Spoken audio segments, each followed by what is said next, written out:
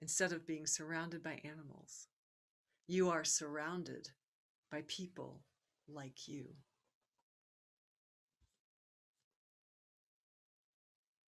Instead of being surrounded by animals, you are surrounded by people like you.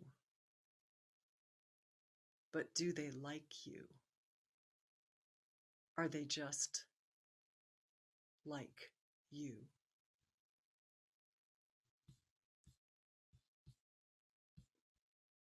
The world is a fabric of words.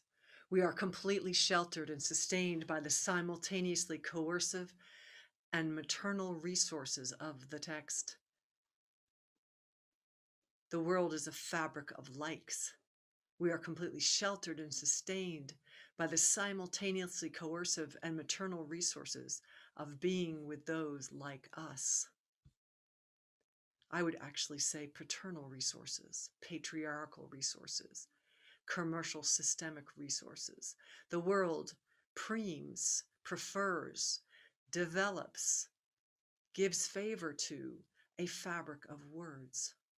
We are completely sheltered, completely sustained by the simultaneously coercive and patriarchal resources of textual iteration.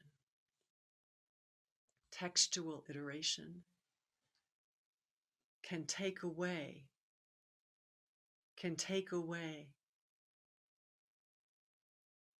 can obliterate, erase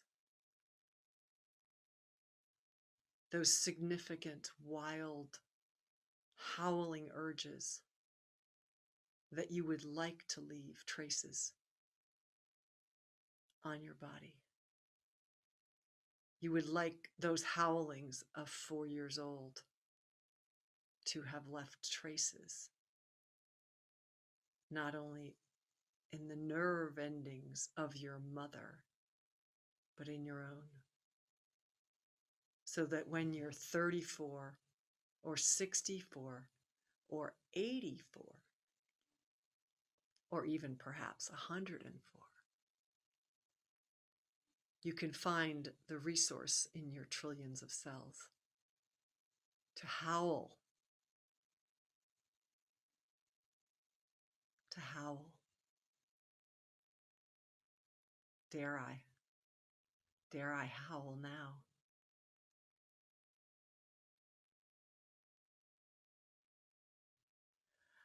Ow!